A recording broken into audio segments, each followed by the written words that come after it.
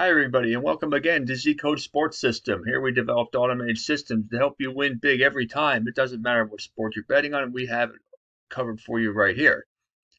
So before we get into some NBA action for March 27th, I want to invite you to join so you'll have access to the VIP Club section, which will help you make all your picks. So let's take a look at some of the games here. Getting down close to the end of the regular season, so every game becomes more important, especially for those fighting for playoff positioning. So let's take a look at what we have here. The Knicks in Detroit, Golden State and Washington. We're not going to look at those first two games. We do want to look at Minnesota and Boston.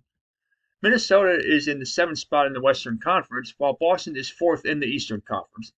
You see that Boston is burning hot at the moment, winners of 4 straight and 5 out of their last 6. And Minnesota's average status, they are coming off of a loss, and they are 4-2 over their last 6 as well. If you take a look at the over-under as far as the trends have been concerned with both teams, Boston has been involved in games over the line in their last 3 and 4 out of their last 6, while Minnesota has been involved in games over the line in 2 out of their last 6.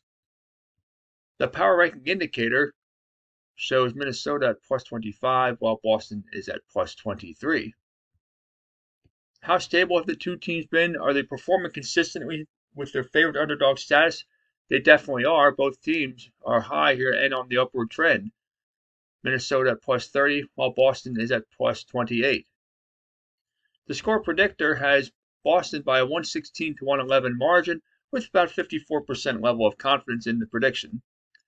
I like Boston in this one. They are the better team, playing better at the moment, and they're at home. Go with Boston to win, but I would avoid the over-under bet in this one. Philadelphia and Phoenix. The 76ers enter 3rd in the Eastern Conference, coming off a big win against Miami, while Phoenix is top in the NBA. They are burning hot.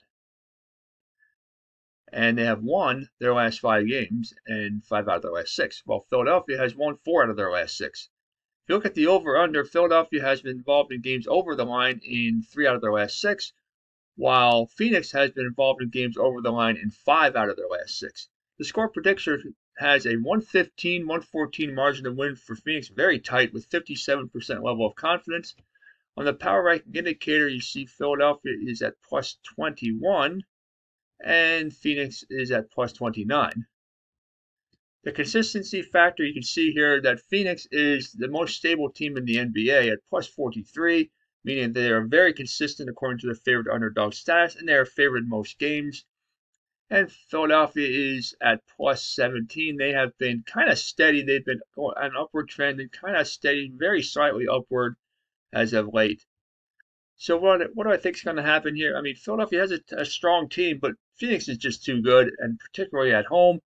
I like Phoenix to come away with a win in this one. I think it'll be a tight game. It could go into overtime perhaps, but I do think it will be a high-scoring game. So go with Phoenix in a game going over the line. The Lakers and the Pelicans. Charlotte and Brooklyn. Both teams enter burning hot. You can see that Charlotte has won their last 4, and Brooklyn has won 5 out of their last 6. And they're battling here in the Eastern Conference. They could meet in the play-in round as they're 8th and 9th in the conference at the moment. As far as the over-under goes, you can see that both teams have been involved in games over the line in 3 out of their last 6 games. The score prediction has Charlotte by a 118 to 109 margin with about 65% level of confidence. If you take a look at the power rankings indicator, you can see Charlotte here is on an upward trend. They were at plus 10, and over the last 2 weeks, they have been climbing to plus 16. Brooklyn is at plus 17. They were at plus 19 about a week ago. You want to see how stable the two teams have been. This is always kind of an important thing for me to look at. You can see that Brooklyn has been consistently performing according to their favorite underdog status, even more so than Charlotte, but even Charlotte has been moderately stable at plus 14. The way I see this is kind of a very tight game as far as ability-wise goes, but Brooklyn's at home. I do give the edge to the home team in most cases, and I would do so in this one here. Go with the Nets to win in a game going over the line. The last game we want to look at for the weekend is Utah Jazz and the Dallas Mavericks. These are the 4th and 5th seeds in the Western Conference. The Jazz are average status at the moment, coming off of a loss, and they are 4-2 over the last 6, while the Mavericks are average up, they broke a 2-game losing streak with a 110-108 win against Minnesota. If you look at the over-under, you can see that Utah has been playing in games over the line in 3 out of their last 6, while the Dallas Mavericks have been over in only 2 out of their last 6. The score prediction has this one as a tight contest, 110-108 in favor of Utah with 55% level of confidence. If we take a look at the power ranking indicator,